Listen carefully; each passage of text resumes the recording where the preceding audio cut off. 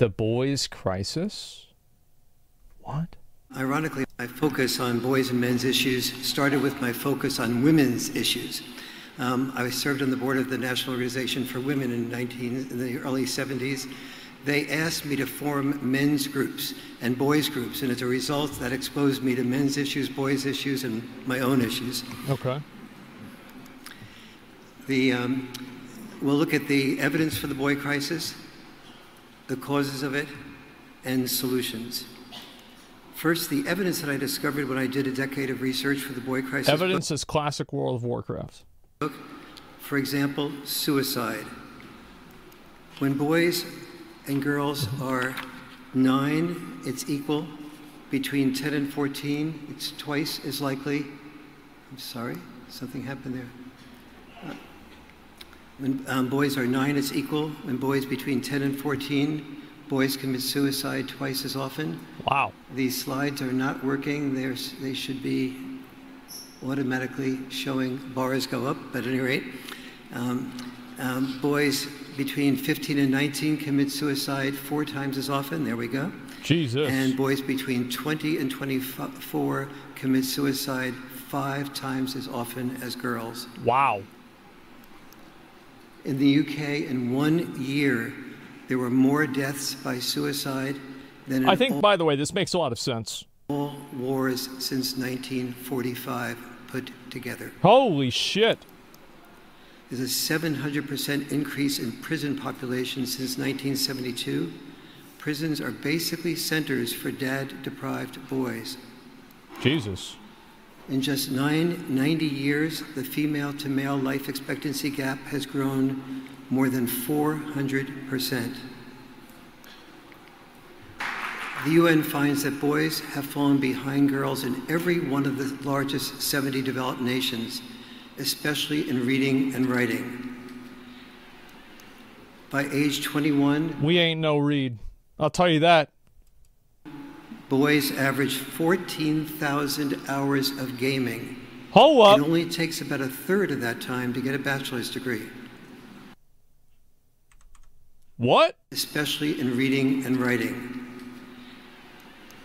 By age 21, boys average 14,000 hours of gaming. It only takes about 1/3 of that That's not that much, really, but yeah. Time to get a bachelor's degree. Yeah. Men's percentage of bachelor's degrees have declined from 57% to 42% in the past 50 years.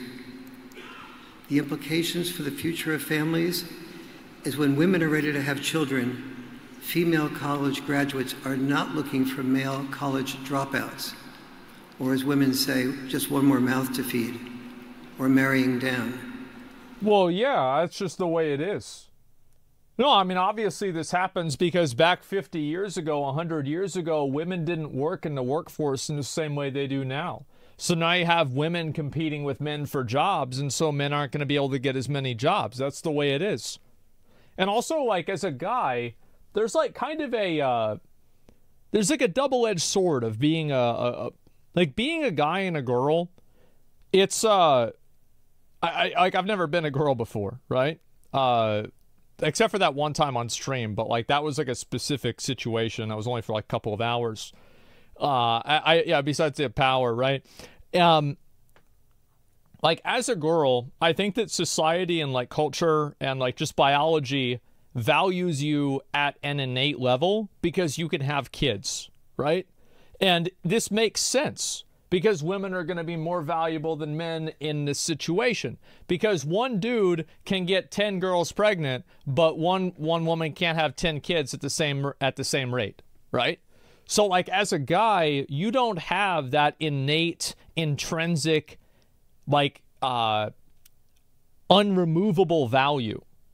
Like men just don't have that, especially young men. And so men create that value through cultivating skills and cultivating the, cultivating a perception of them, a reputation, integrity, like everything you want to say, like resources.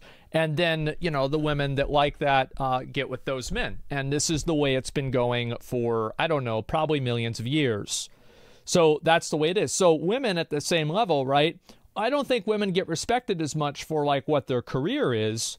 Not necessarily by a lot of guys. Like a lot of guys don't really care about what a girl's career is quite as much as, you know, how she's going to make as like a girlfriend or a wife or a mother or something like that. So, you know, I'm sure there's plenty of women who might not necessarily like that because, well, I mean, fuck, you know, if you care about, you know, like maybe you want to have kids in the future or whatever, but like you want to be seen as like, you know, an equal.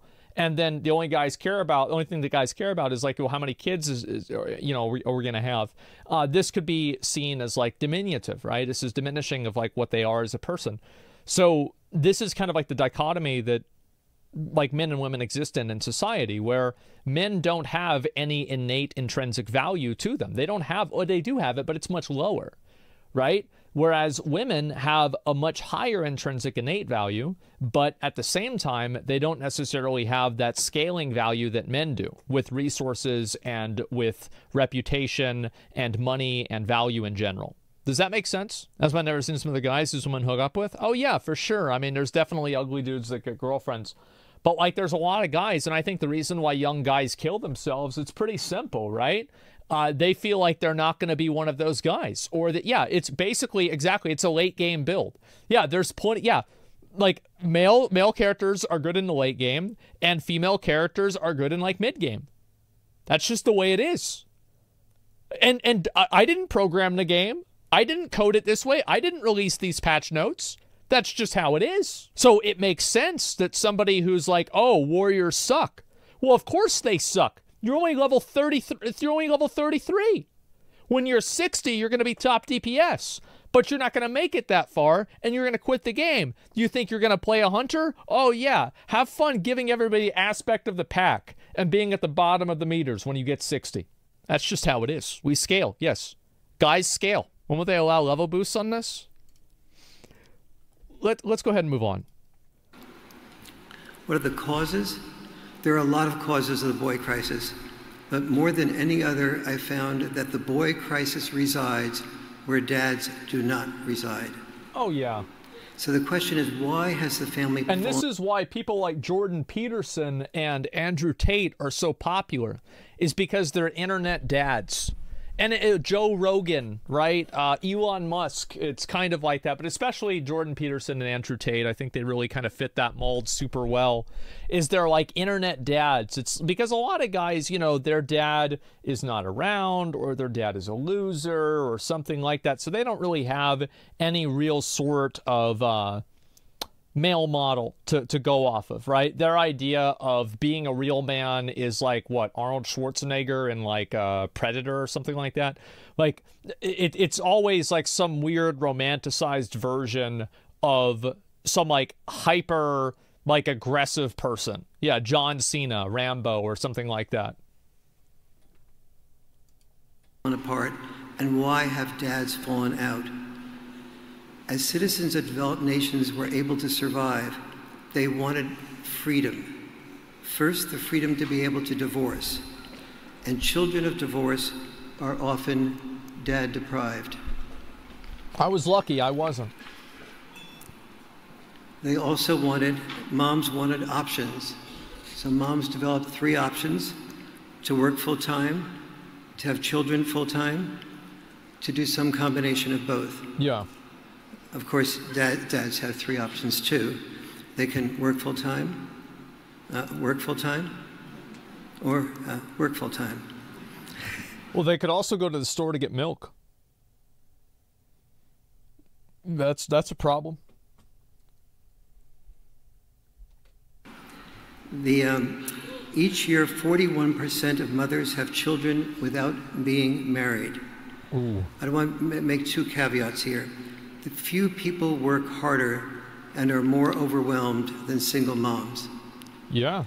And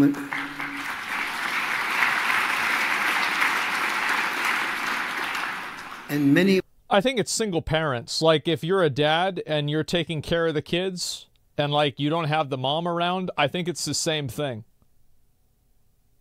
I'm not sure necessarily if this is something that is exclusive to women.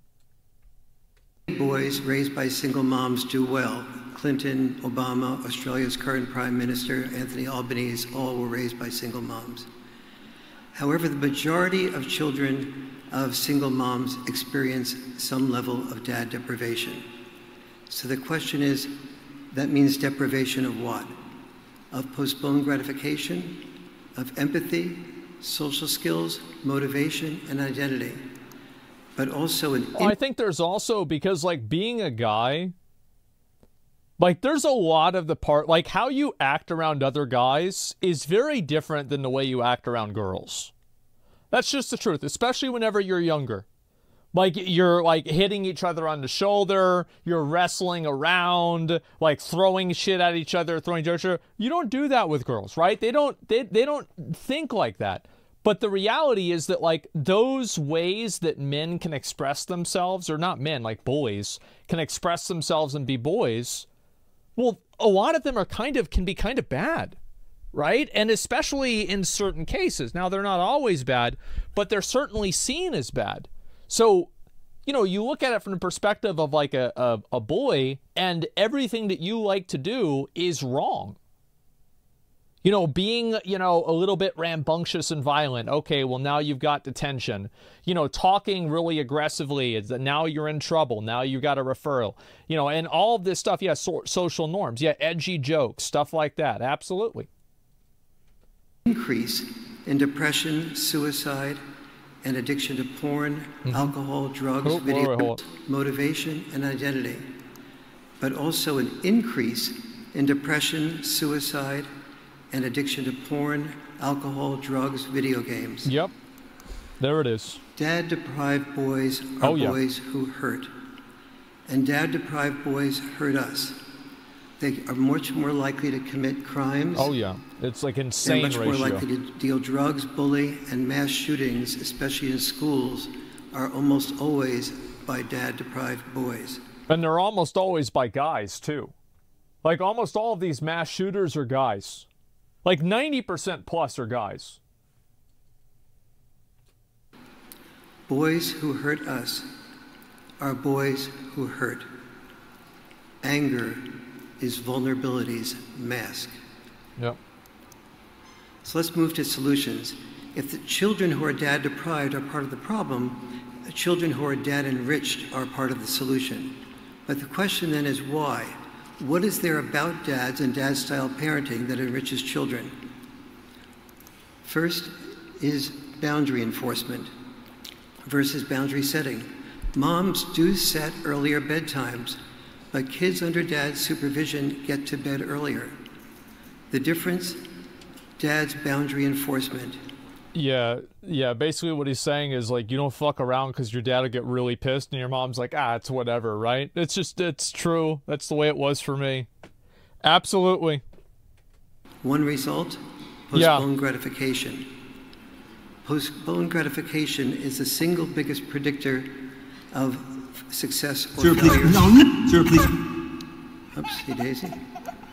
Pull over the car. Pull it over now. Look at the car. I'm not going to ask you again. I can't see the video, but I'll assume it was funny. We skipped to that slide a little sooner, but postponed gratification is the single It was probably just some joke with like a guy with a predictor kid. of success or failure. By the way, it did, if you only hear the audio, it did sound like the guy was beating the shit out of the baby, right? It did absolutely sound like that. Children can't postpone gratification, they can't achieve, they end up disrespecting themselves, and they are rejected by others.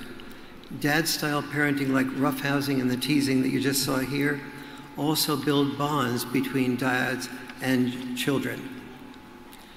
So let's do an anatomy of roughhousing, for example, and how roughhousing, boundary enforcement, and this bond building create empathy, postponed gratification, and social skills. The unconscious dynamics of roughhousing is that roughhousing is like a treat. It creates a bond, and kids obey because they want the treat, just like doggies obey because they want the treat. Yep. As they do this roughhousing with boundary enforcement, once the kids know that they will stop the roughhousing will be stopped if it gets too rough, The kids have to be sensitive to what might hurt their siblings. This plants the seed of empathy. Instead of the immediate gratification of winning, by being aggressive, the children have to learn postponed gratification of being assertive versus aggressive. And the assertiveness allows them to develop social skills. And the children who are assertive develop more friends, and less aggressive. Well, yeah, it's hard to know, like, especially if you don't have like any boundaries for it, to like what's assertive and what's just aggressive. No, they're not. Men are alienated by modern society. Being a man in modern society makes you the enemy to almost every activist group out there. Well, the reality is that a lot of people that are, it's okay to say that, like, I think it's more socially acceptable to say a lot of negative things about men collectively, and I think that's a problem. It's a massive problem. Because I think a lot of people have, like, no, it's true. Happens all the time. Incel? I don't think this is really incel, is it? I mean, I don't think that's incel at all. Yeah, men aren't a monolith, exactly. Develop more friends, less isolation, and depression. These children are not dad deprived, they're dad enriched. The results? Dad enriched children tend to be warmer, more mature, more independent, more empathetic, and have a higher degree of self-esteem. So the question then becomes, how do we implement this?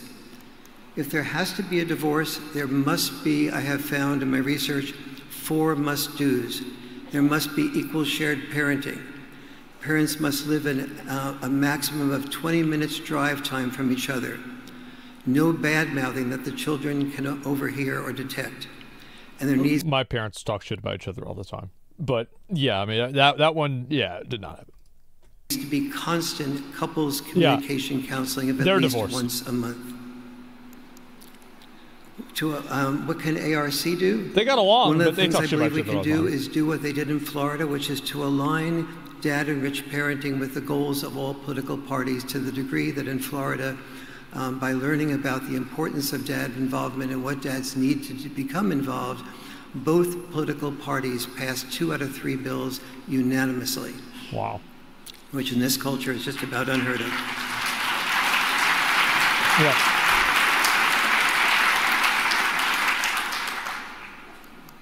When men are told they are needed, they are willing to die so others might live.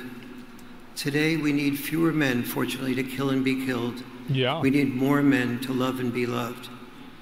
Children need a dad's time more than they need a dad's dime. I can see that. Sure.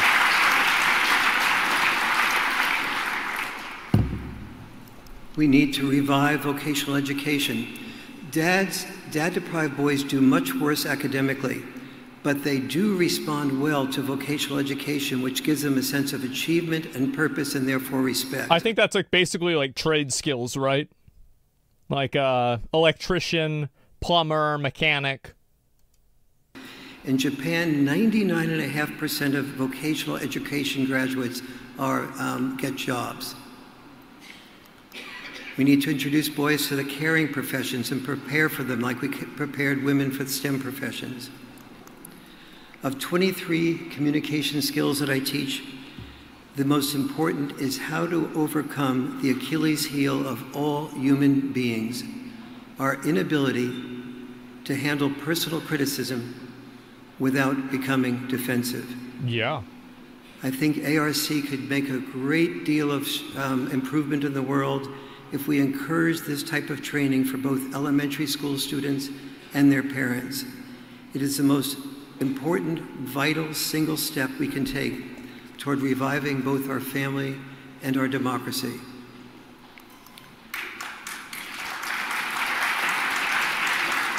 Sure. We need to apply this to checks and balance parenting. Yeah, sure. Never gonna happen. How do you do that? I don't know. Sad but true. In conclusion, We don't need a women's movement blaming men, nor a men's movement blaming women. And that's exactly what we have. That's 100% what it is. That's what the problem is that, like, you go and you look at the a lot of these, like, especially whenever a guy gets accused of something, all the time there's girls that are down below that, like, they put themselves in the girl who says that the guy did the thing. They say, oh, well, this could have happened to me. I understand how you feel. I just categorically agree with you because, you know, I can put myself in your situation. And then you also have guys that basically view, like, women as the main problem in their life. And that's what it is. Generalize more. Oh, it is absolutely a generalization. Of course, you can't talk about two groups of people without generalizing. Like, that's the way it goes. But yeah, I mean, look at Depp and Amber Heard. Yeah, of course, right? And so I think this is the problem, is that most people have, like, a very toxic relationship with the other gender for different reasons, right? That could be, you know, their mom or dad was an asshole, or they had, like, a girlfriend or boyfriend that was a piece of shit for some reason or another. But just in general, this happens with a lot. A massive movement hating men, a small movement hating women. I think that there's a lot of people out there that hate women. Like, I think it's actually quite popular. It hasn't fallen off. We need a gender liberation movement freeing both sexes from the rigid roles of the past to more flexible roles, responsibilities, and freedoms for our future. For boys and men, that starts with redefining power. Thank you. With redefining power. Real power is not about being a human doing. It's about being a human being. Okay. I don't know really what that means. A man who joined one of my men's groups shared with me that the success of his business had led to his failure as a dad and as a husband. Yeah, probably. That he felt the business he owned actually owned him. But the men's group helped. That happens with a lot of people in their jobs. Yeah, absolutely. And, like, guys feel like they have to work a lot, and this is just really what happens, is that you look at it from his perspective, and, like, you know, he's trying to take care of his kids, he's trying to take care of, you know, his wife or whatever, and, like, she's not working because she's having kids, so he kind of has to do this, but in terms of doing it, whenever he does do it, he loses time with his kids, and there's a problem. Helped him create his own picture. For him, his picture was wanting to give up his business for just 5 years to raise his son that he had neglected to raise in his first marriage and his first son. He told me it was the best decision of his life, in essence, to balance being a human doing with being a human being. That man was John Lennon. Men redefining the meaning of power is our best gift, not only to ourselves, but also to our sons and to our daughters who love them. We are all in the same family boat. When only one sex wins, both sexes lose. Thank you. Rich people being able to be parents. Yeah, the thing is, like, John Lennon's a rich dude. He's got a bunch of money and he can afford to take time off. There's a lot of other guys that can't do that. And, like, as a guy, you're expected to do all these things, and then there's a lot of expectations on you on top of that. So, like, it's not like you can just take a bunch of time off and it's completely okay and it's whatever. John Lennon's son's into NFTs or whatever, right? He was an awful dad. Well, I'm not sure whether he was or not, but, like, all I'm saying is this. Here's the video right here. And I do think guys feel increasingly more alienated by society. I think also the problem is because people aren't properly socialized and they don't know how to interact with, like, a girl or something like. And I see this all the time, right? Is that guys will do or say things that are just, like, so incredibly, like, fucking weird to, like a girl, right? Like, they'll, like, say something, like, super inappropriate or, like, super creepy. And whenever you say, hey, don't say that, don't act like that, well, their response is that, well, I guess I just won't talk to women at all. Because a lot of guys don't really know where that line is. And having a conversation about where that line is uncomfortable for guys to have because it makes them feel insecure. And so this is what the problem is. And so then the guys just completely don't talk to anybody else and they become incels. Like, that's what happens. Let me try. Yeah, I think you have anyone in particular? Well, I think there's a lot of people like this. It's extremely common. Yeah, we need better real role models. Yes, I agree with that. It doesn't really help when when the media constantly blame you for stuff you didn't do and preach that you're evil. I think that there are instances of that, right? There's always the idea of toxic masculinity, but you never hear about toxic femininity. I don't really know how to say the word. But, you know, like, basically, like, toxic things that women do as well. And so whenever you have an imbalance like that, and, like, everybody knows that women can be massively toxic. Like, and it's not because women are fundamentally toxic. People are toxic, right? But whenever you're only talking about one aspect of it and not the other, it's not a surprise that the people that are constantly being, like, demonized and viewed as, like, bad or, like, evil are going to have a negative reaction to that. Yeah, untrue. Women are perfect. Oh, for sure. You also hear way too rarely about positive masculinity. Well, I think that whenever you do hear about positive masculinity, it's always contextualized around, oh, a woman could have also done this as well. Which is, like, kind of like a weird... Like, I feel like that's always, like, the subtext of that kind of stuff. Yeah, and toxic femininity is called Karen's. Yeah, exactly. I agree, but there isn't... someone said, hey, handsome, but hey, ugly is not. I mean, I don't know. I think that generally... Like, I've seen a lot of these people that have talked about, oh, well, I don't know how to act around other people, and, you know, like, well, you know, if you just say hi to a girl, you know, the next thing you know, you're going to get written up to HR. Whenever I actually see these situations in action, and I see what really happens, I don't think that there's any real question. I'm sure there are gray areas, but I don't think that there's nearly as much gray area as people will have you believe. I think that there's just a lot of bad actors and people who don't know how to act.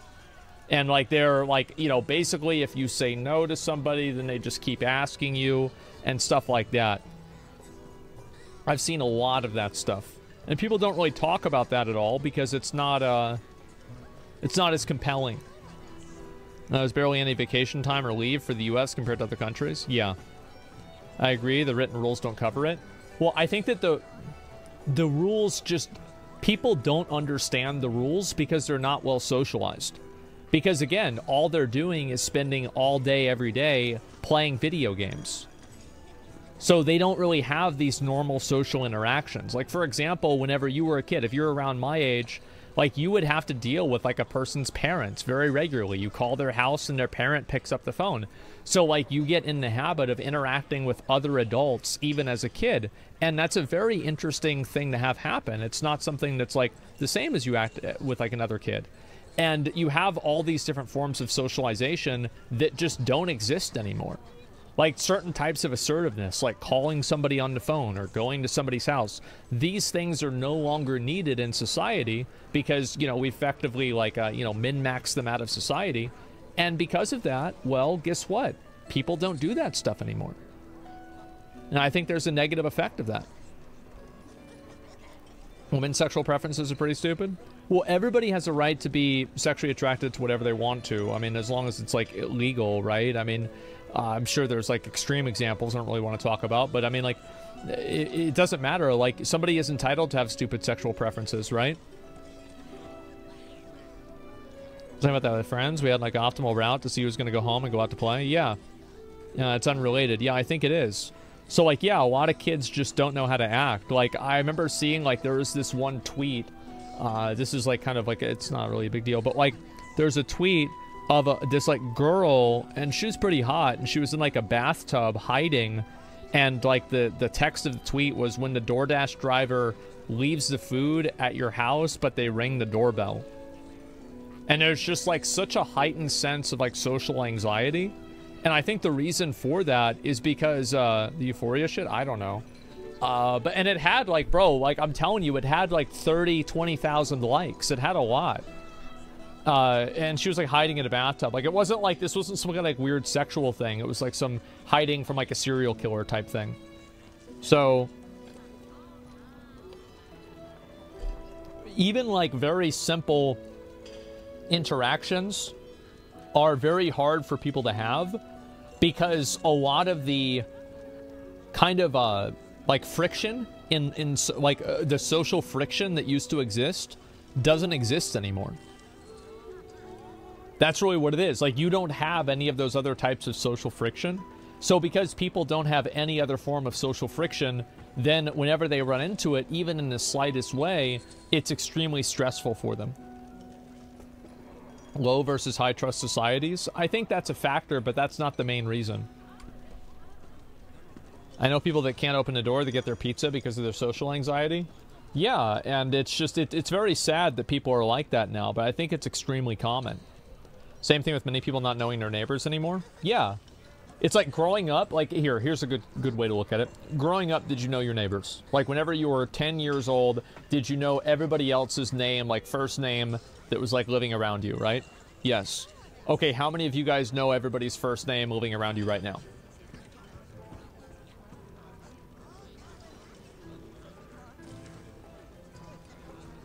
No. That's massive. That is a massive fucking change. That is huge. Yes, also their phone numbers. Yeah, everything like that. And why is first name such a big deal in the U.S.? Community is so important. No wonder it's popular. Yeah, and like, so for example, like antisocial behavior, right? Like not keeping your, you know, your lawn clean, or like basically like fucking up your house. A person has an added reason to not fuck up their house and not ruin their house and like let their lawn get really high, or, you know, throw garbage everywhere. And like, obviously I wonder who we're talking about here. You know, again, like the person, the side of the house that I threw all my garbage out on was the side that the neighbor that I didn't like lived on. Fuck him, by the way. And he's gone now.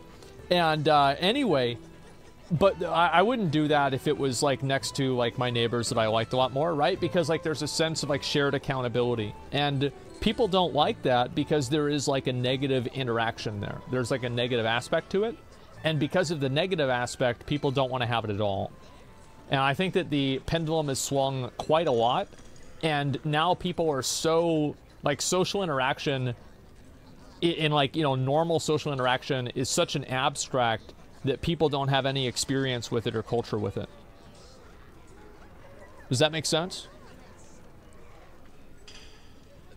So because like people don't have like any normal social friction in their life, well then they're never going to be able to act the right way.